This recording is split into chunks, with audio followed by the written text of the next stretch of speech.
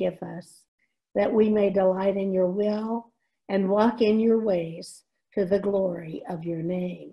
Amen.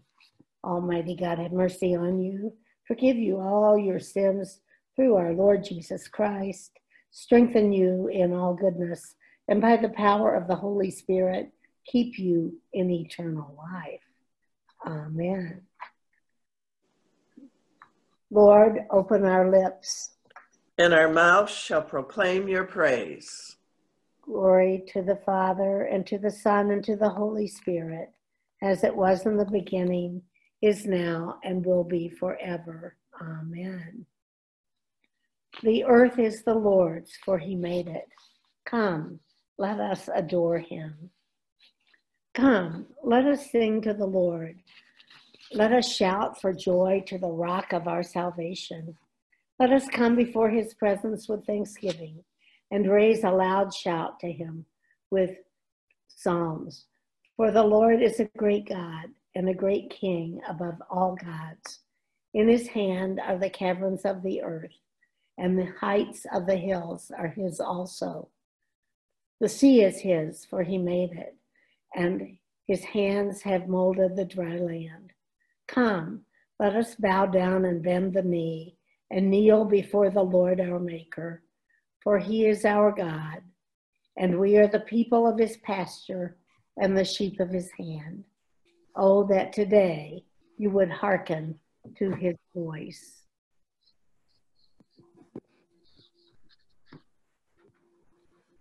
Read Psalm 124.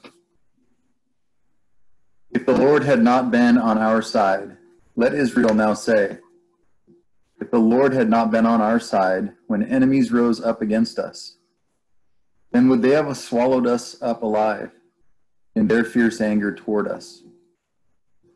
Then would the waters have overwhelmed us and the torrent gone over us. Then would the raging waters have gone right over us. Blessed be the Lord. He has not given us over to be a prey for their teeth. We have escaped like a bird from the snare of the fowler. The snare is broken, and we have escaped. Our help is in the name of the Lord, the maker of heaven and earth. Glory to the Father, and to the Son, and to the Holy Spirit, as it was in the beginning, is now, and will be forever. Amen. Jacob's family stays in Egypt to escape the famine in Canaan. They fall into oppression, but God raises up Moses to save them. A reading from the book of Exodus. Now a new king arose over Egypt who did not know Joseph. He said to his people, look, the Israelite people are more numerous and more powerful than we. Come, let us deal shrewdly with them, or they will increase, and, in the event of war, join our enemies and fight against us and escape from the land.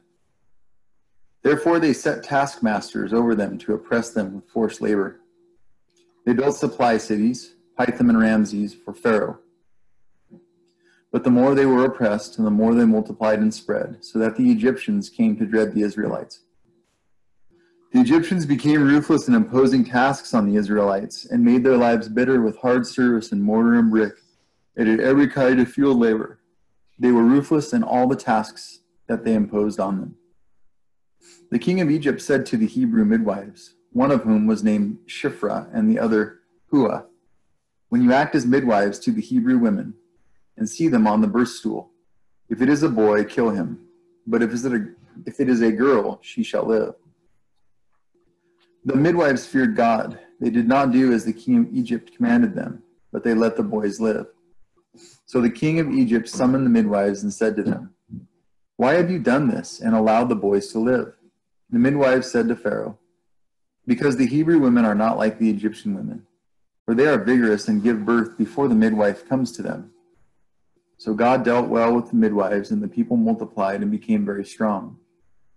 And because the midwives feared God, he gave them families.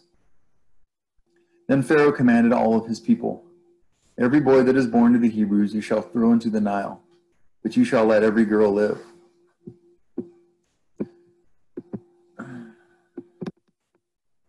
Now a man from the house of Levi went and married a Levite woman.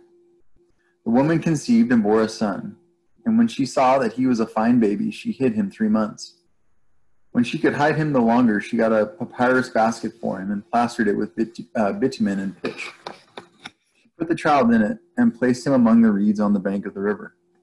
His sister stood at a distance to see what would happen to him. The daughter of Pharaoh came down to bathe at the river. While her attendants walked beside the river, she saw the basket among the reeds and sent her maid to bring it. When she opened it, she saw the child. He was crying, and she took pity on him. "This must be one of the Hebrews' children," she said. Then his sister said to Pharaoh's daughter, "Shall I go and get you a nurse from the Hebrew women to nurse the child for you?" Pharaoh's daughter said to her, "Yes." So the girl went and called the child's mother. Pharaoh's daughter said to her, "Take this child and nurse it for me, and I will give you your wages." So the woman took the child and nursed it. When the child grew up, she brought him to Pharaoh's daughter, and she took him as her son. She named him Moses because she said, "I drew him out of the water."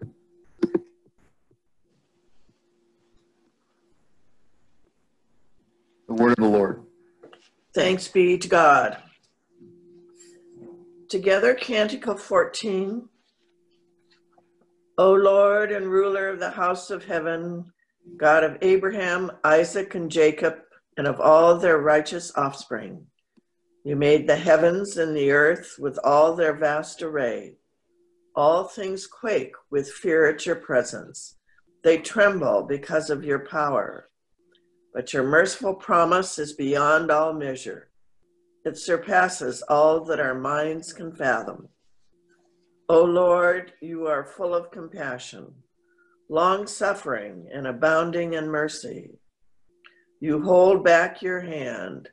You do not punish as we deserve. In your great goodness, Lord, you have promised forgiveness to sinners, that they may repent of their sin and be saved. And now, O Lord, I bend the knee of my heart and make my appeal sure of your gracious goodness. I have sinned, O Lord, I have sinned, and I know my wickedness only too well. Therefore, I make this prayer to you. Forgive me, Lord, forgive me. Do not let me perish in my sin, nor condemn me to the depths of the earth. For you, O Lord, are the God of those who repent, and in me you will show forth your goodness. Unworthy as I am, you will save me, in accordance with your great mercy.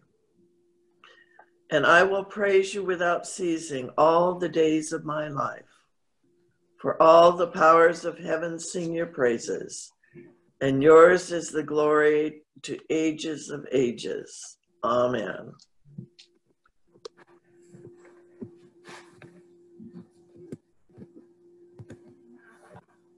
God equips his people for the good of the body of Christ. The Apostle Paul exhorts the church in Rome and us today to offer our gifts freely, just as we freely have received them. This is a reading from Romans. I appeal to you, therefore, brothers and sisters, by the mercies of God, to present your bodies as a living sacrifice, holy and acceptable to God, which is your spiritual worship. Do not be conformed to this world, but be transformed by the renewing of your minds, so that you may discern what is the will of God, what is good and acceptable and perfect. For by the grace given to me, I say to everyone among you, not to think of yourself more highly than you ought to think, but to think with sober judgment, each according to the measure of faith that God has assigned. For as in one body we have many members, and not all the members have the same function. So we who are many are one body in Christ, and individually we are members one of another. We have gifts that differ according to the grace given to us. Prophecy in proportion to faith, ministry in ministering, the teacher in teaching, the exhorter in exhortation, the giver in generosity, the leader in diligence, the compassionate in cheerfulness. The word of the Lord. Thanks be to God. The Song of Zechariah. Blessed be the Lord, the God of Israel. He has come to his people and set them free. He has raised up for us a mighty Savior, born of the house of his servant David. Through his holy prophets, he promised of old that he would save us from our enemies, from the hands of all who hate us. He promised to show mercy to our fathers and to remember his holy covenant. This was the oath he swore to our father Abraham, to set us free from the hands of our enemies, free to worship him without fear, holy and righteous in his sight all the days of our life. You, my child, shall be called the prophet of the Most High, for you will go before the Lord to prepare his way, to give his people knowledge of salvation by the forgiveness of their sins. In the tender compassion of our God, the dawn from on high shall break upon us, to shine on those who dwell in darkness and the shadow of death, and to guide our feet into the way of peace. Glory to the Father, and to the Son, and to the Holy Spirit, as it was in the beginning, is now, and will be forever. Amen.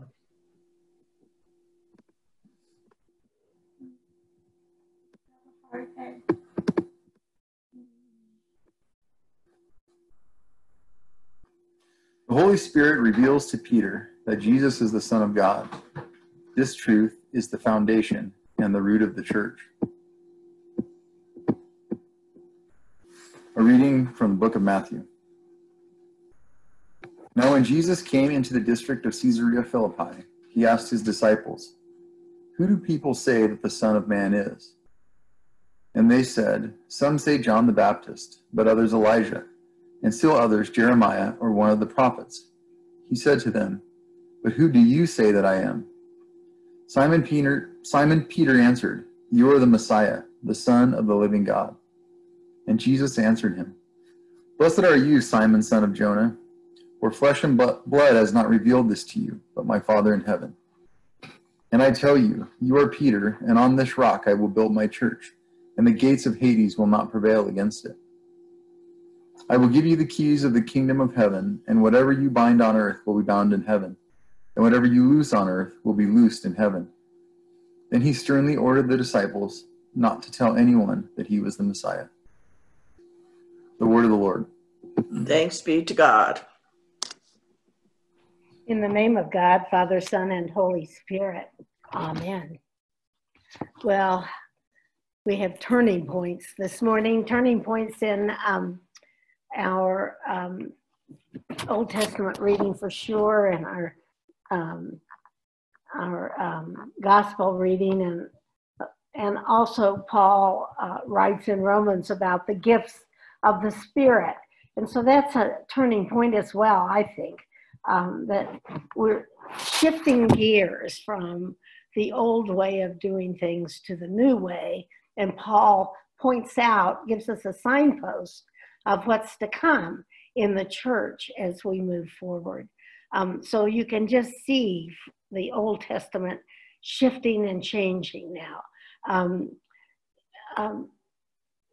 The people were in Egypt. The Joseph saga makes sure that we know that they have settled now in Egypt, still waiting for their promised land, still a part of a covenant that was made with Abraham and Isaac and Jacob and then Joseph. And so now they are enslaved in Egypt.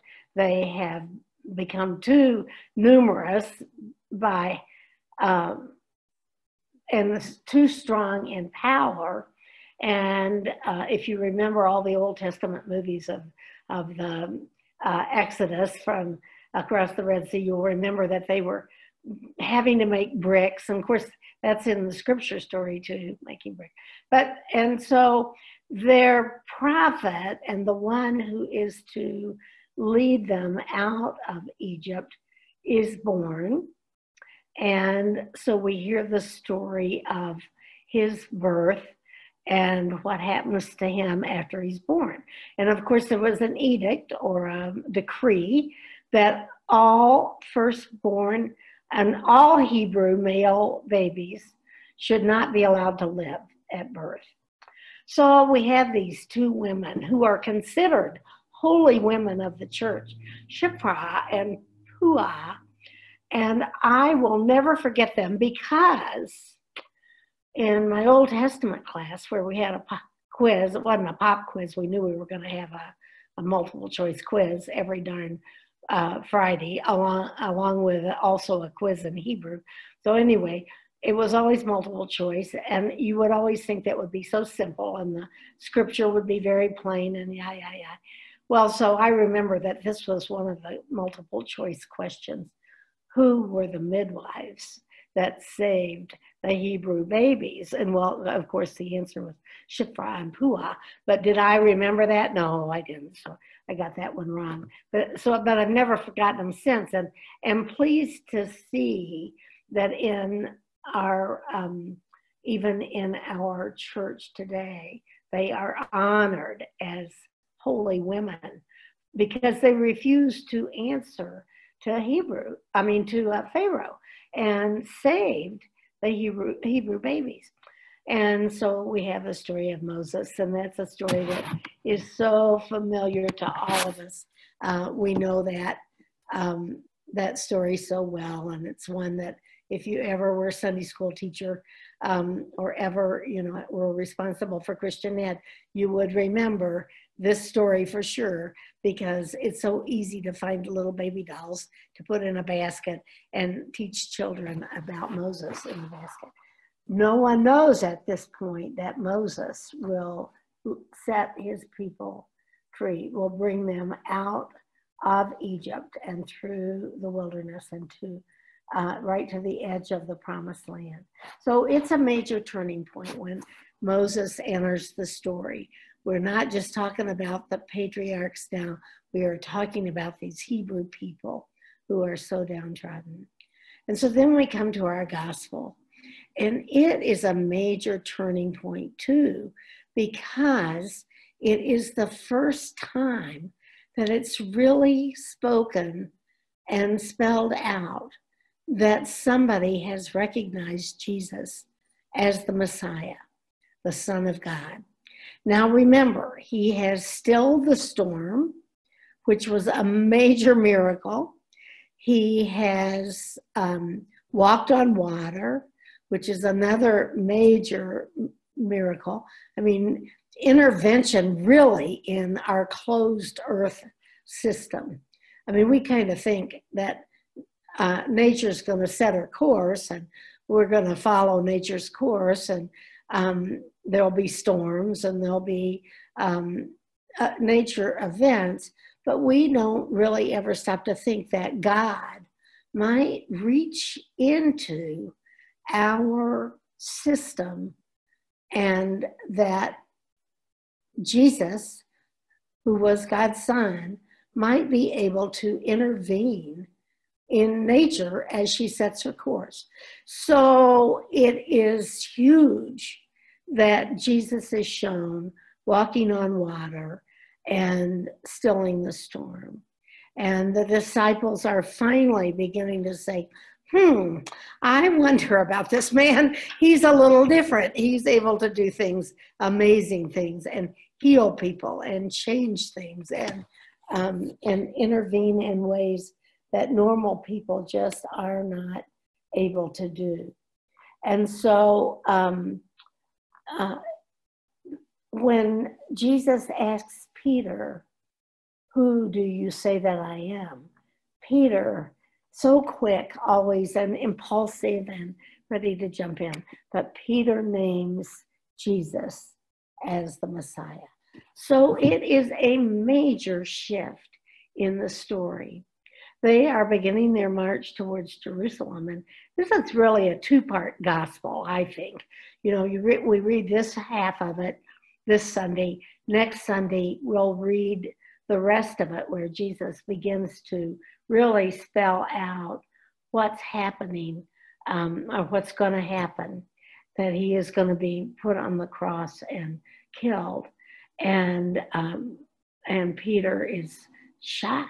It's like, oh, no, no, no, no, no. You can't, well, so we got to protect you and you can't be going to Jerusalem. And this isn't going to, you know, I don't know what you're thinking, Jesus, but we aren't going to let that happen.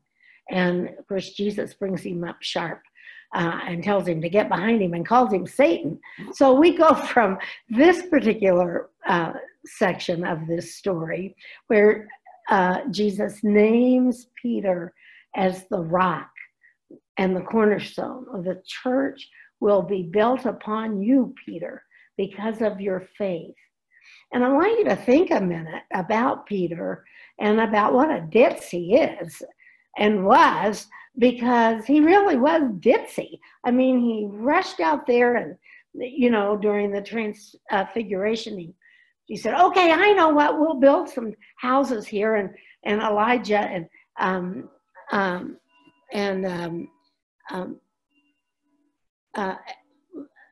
the prophet said, well, they can live in the houses and we'll get this all fixed. And he also promises all the time to do stuff that, you know, he really can't quite manage and can't quite do. And he's always, you know, rushing out of the boat to walk on water and all these kinds of things. So it's amazing that Peter is named as the rock upon whom the church will be built.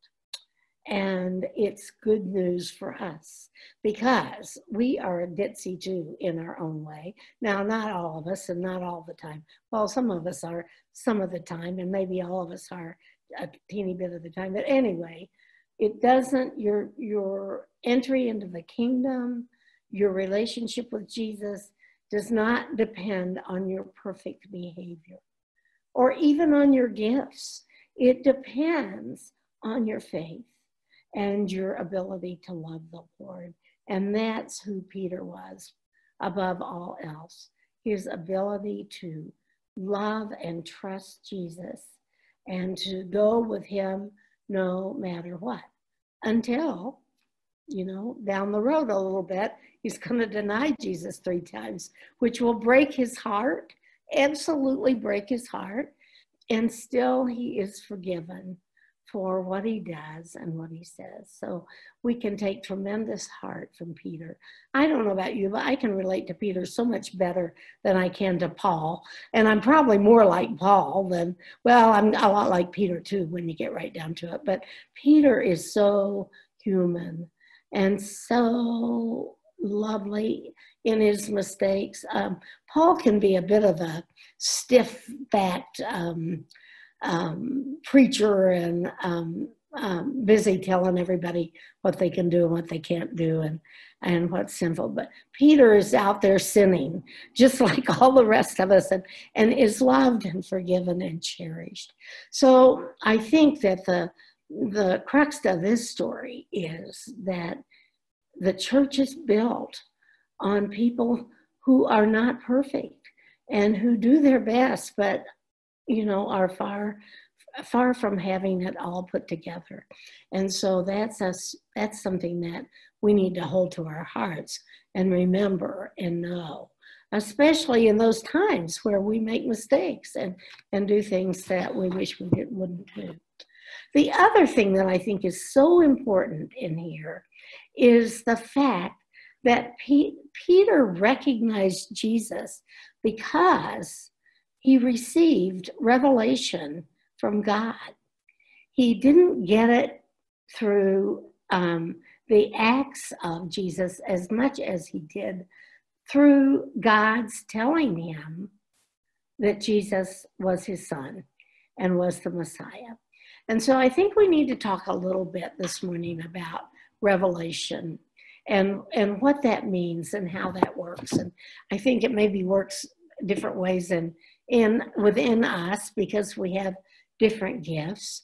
But I do think that God still breaks through into our closed system and still comes to us and gives us word, revelation, and touches our lives and lets us know that he is there, lets us know that he is our Messiah, lets us know that he can touch our hearts even now and still, and that this is ongoing and still happening.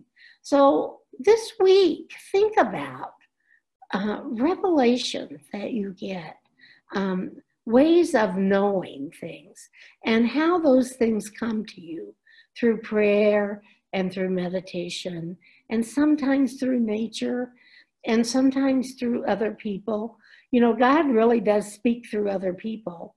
And there are people in our lives who are angels for us, you know, that we're unaware that they're the voice of God sometimes, but we get it after a while, and we know that we are receiving word from God on high. And think about times when you've gotten word about things that kind of came out of the blue or were so different from what you thought things should be, and calls that God makes to you, because he does call each and every one of us to be active within his church and to bring about his mission in the world as the church. This is what we do.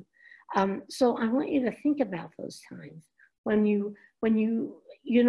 God speaks to you or gives you a sign or tells you, go this way. I would like you to go this way. And you can say until the cows come home, no, I think I want to go that way. And God will just keep at it and keep at it and say, no, I think for sure you want to go this way. And sometimes, you know, you get whacked over the head by a 2x4. And then you really know you're supposed to go that way. But anyway, God does intervene in our lives. And I want you to listen and to watch for that. We're in a very tough time right now.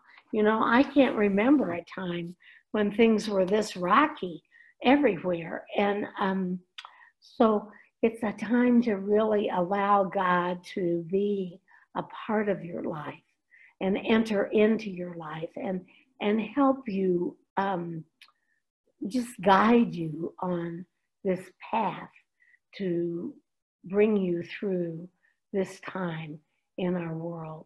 And he will do that. If you turn to him and listen closely, he will do that for you.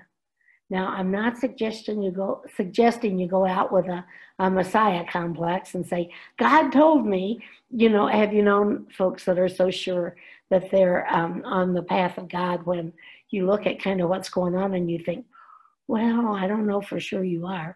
I had a parishioner one time years ago that whenever she thought we ought to be doing something, she would say, God has laid it on my heart that the ECW should do, a country fair with 20 women. Well, anyway, you had to kind of say to yourself, now, wait a minute, is this God talking or is this woman talking? So you have to use your common sense, but listen still. Listen to God's call to you and what it is he is asking you to do. And if you follow that path, he'll be there with you. There's an old joke about Harry, and Harry was trying to decide what to do and which path to follow and where God was calling him. And Harry would say, oh, God, let me know. Where do you want me to go? What do you want me to do? And God finally said, Harry, I don't care where you go. I just want you to know that wherever it is, I'll be with you all the way. Amen.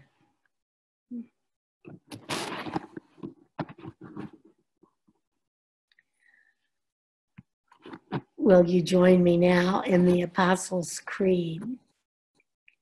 I believe in God the Father Almighty, creator of heaven and earth. I believe in Jesus Christ, his only Son, our Lord, who was conceived by the power of the Holy Spirit and born of the Virgin Mary. He suffered under Pontius Pilate, was crucified, died, and was buried. He descended to the dead. On the third day, he rose again. He ascended into heaven and is seated at the right hand of the Father. He will come again to judge the living and the dead. I believe in the Holy Spirit, the Holy Catholic Church, the communion of saints, the forgiveness of sins, the resurrection of the body, and the life everlasting. Amen. The Lord be with you. And also with you. Let us pray. Our Father, who art in heaven, hallowed be thy name. Thy kingdom come, thy will be done on earth as in heaven. Give us this day our daily bread, and forgive us our trespasses, as we forgive those who trespass against us. And lead us not into temptation, but deliver us from evil. For thine is the kingdom, and the power, and the glory, forever and ever. Amen. Save your people, Lord, and bless your inheritance. Govern and uphold them now and always. Day by day we bless you. We praise your name forever. Lord, keep us from all sin today. Have mercy on us, Lord, have mercy. Lord, show us your love and mercy. For we put our trust in you. In you, Lord, is our hope. And we shall never hope in vain.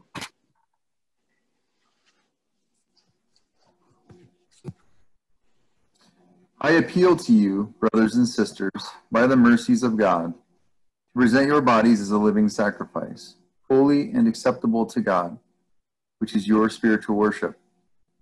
Therefore, let us come humbly before God, saying, our help is in your name, O Lord. Dwell well with us. Generous God, you have graciously given the members of your church diverse gifts. May we, who are many, function in this world as the one body of your Son, Jesus Christ. We pray for Justin, Archbishop of Canterbury, Michael, our presiding bishop, Gretchen, our bishop, and Beth and Joan, our priests. In the Diocesan Cycle of Prayer, we pray for Church Periodical Club. Our help is in your name, O Lord. Dwell well with us. God of the nations, mysterious and unexpected are the instruments of your salvation. Give us eyes to see your work in the lives of the most humble servants and the grandest royalty. Bless all those who put their trust in you. We pray for Donald, our president, and our national and local governments. Our help is in your name, O Lord. Dwell well with us. Great God, the maker of heaven and earth, bring forth fruits in due season. May all the people of the world experience the blessing of sun and rain and harvest. Our help is in your name, O Lord. Dwell well with us. Caring God, give to the people of our region sober judgment. May each member of our community live in light of the great mercy you have shown us. We join the daughters of the King as we pray for Lois and Tat Menard, Richard Moore, Janice Munson, and Lisa Parker. Our help is in your name, O Lord. Dwell well with us.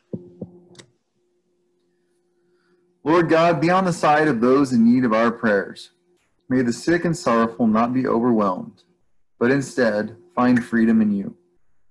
For those on our prayer list, we pray for Chris, Leo, Brandon, Emily, Rika, Robin, Helen, Heather, Pat, Carol, Annie, Doug, Barry, Carolyn, Brenda, Joan, Judy, Shirley, Mary Lynn, Jeff, Jan, Derek, Ruth, Bob, Marty, Nathan, Bob, Brian, Tim, Kathy, Margaret, Dwayne, Jeff, Dale, and Ed. Give them courage and hope in their distress and the strength to endure. We pray for social justice and the end to racism in our country. We pray for the protection of our police and all first responders. We pray for the protection of those who protest police brutality. We pray for those who are suffering from the coronavirus.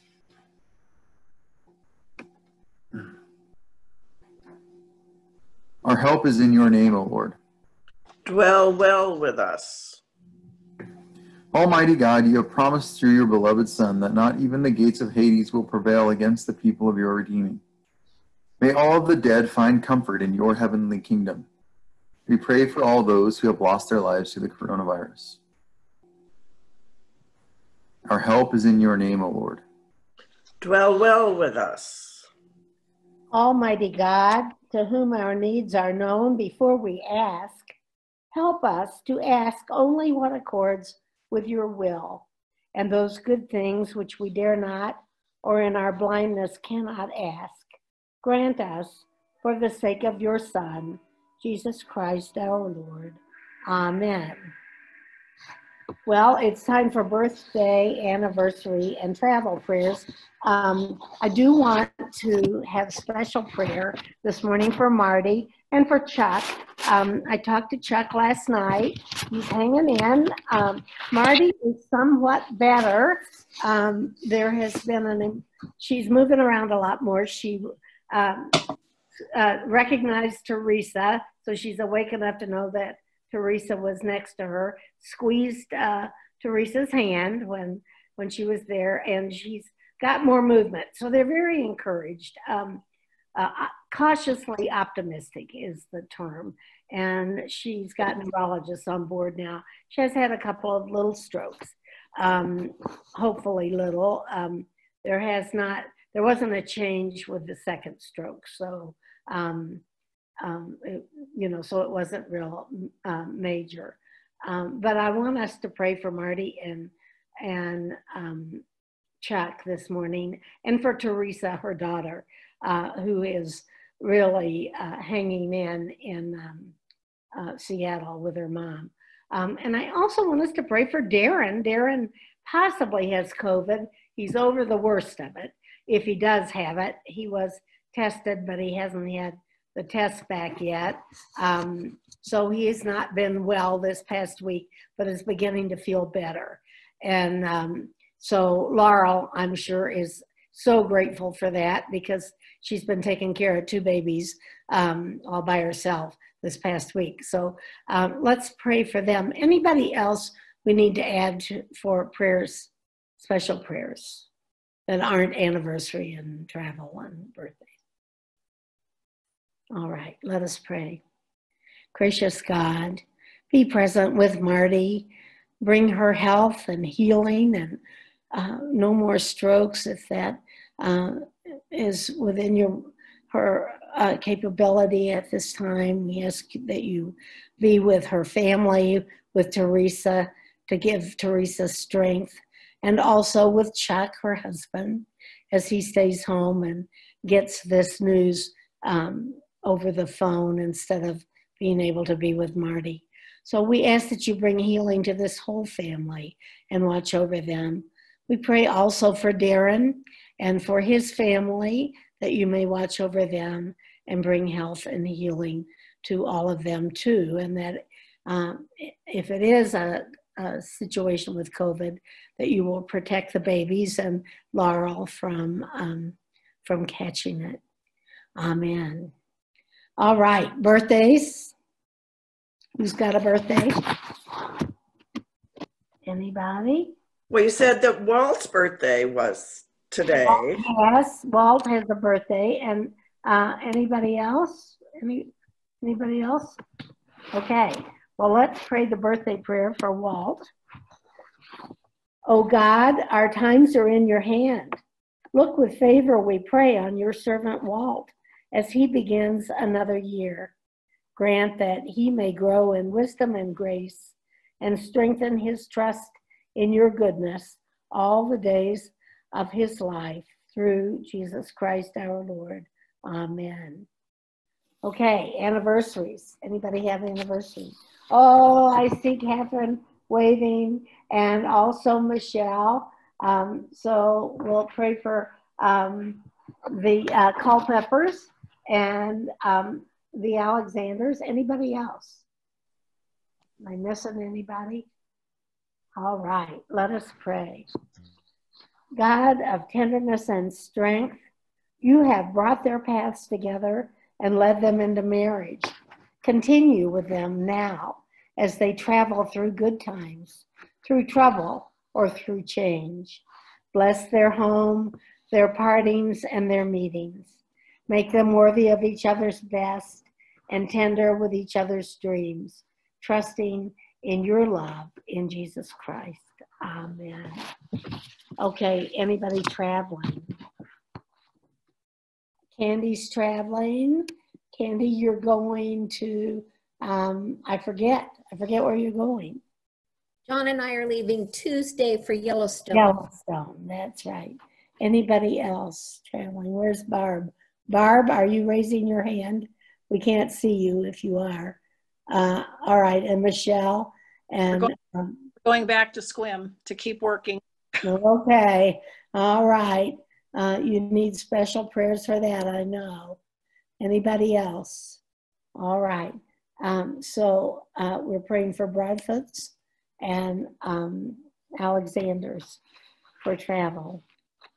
O God, our Heavenly Father, whose glory fills the whole creation and whose presence we find wherever we go, preserve those who travel. Surround them with your loving care. Protect them from every danger and bring them in safety to their journey's end through Jesus Christ our Lord. Amen. Grant, O merciful God, that your church, being gathered together in unity by your Holy Spirit, may show forth your power among all peoples to the glory of your name through Jesus Christ our Lord, who lives and reigns with you and the Holy Spirit, one God, forever and ever. Amen. O God, you make us glad with the weekly remembrance of the glorious resurrection of your Son, our Lord. Give us this day such blessing through our worship of you, that the week to come may be spent in your favor through Jesus Christ our Lord. Amen. Heavenly Father, in you we live and move and have our being. We humbly pray you so to guide and govern us by your Holy Spirit, that in all the cares and occupations of our life, we may not forget you, but may remember that we are ever walking in your sight. Through Jesus Christ our Lord. Amen. Lord Jesus Christ, you stretched out your arms of love on the hardwood of the cross, that everyone might come within the reach of your saving embrace. So clothe us in your spirit, that we, reaching forth our hands in love, may bring those who do not know you to the knowledge and love of you, for the honor of your name. Amen. Let's say together the general thanksgiving. Almighty God, Father of all mercies, we, your unworthy servants, give you humble thanks for all your goodness and loving kindness in us and to all whom you have made. We bless you for our creation, preservation, and all the blessings of this life, but above all for your immeasurable love in the redemption of the world by our Lord Jesus Christ, for the means of grace and for the hope of glory. And we pray, give us such an awareness of your mercies that with truly thankful hearts, we may show forth your praise, not only with our lips, but in our lives, by giving up ourselves to your service and by walking before you in holiness and righteousness all our days.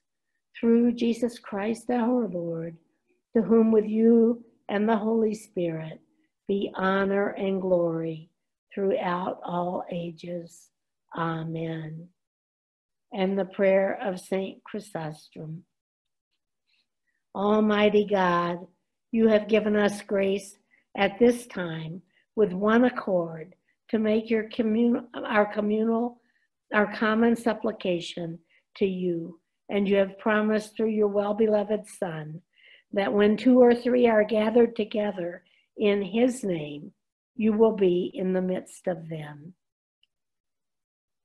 Fulfill now, O Lord, our desires and petitions as may be best for us, granting us in this world knowledge of your truth, and in the age to come, everlasting life. Amen. Let us bless the Lord.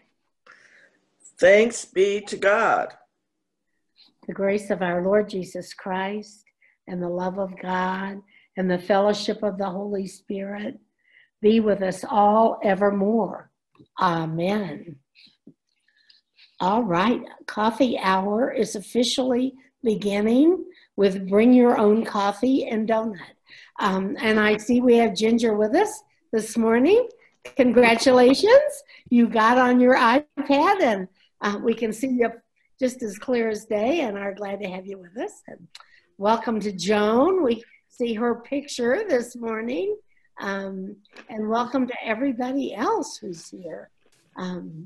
Just so glad to see everybody all together. And so what's going on? What's new?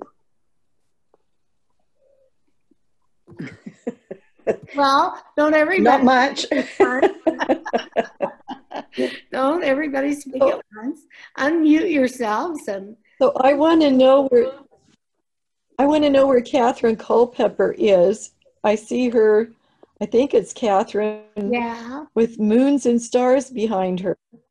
She's in outer space. I'm in outer space. No, I have a virtual background, and this happens to be one that drives you crazy is the ocean, because the waves come all the time behind you. I'd like to be at the ocean, but it drives you crazy. Well, at first you were in the papyrus weeds. Yes. So you could have gotten Moses out of the Nile. If I had realized it was Moses, I would have left myself in the weeds. And speaking of Moses, yeah. when I was growing up, and we were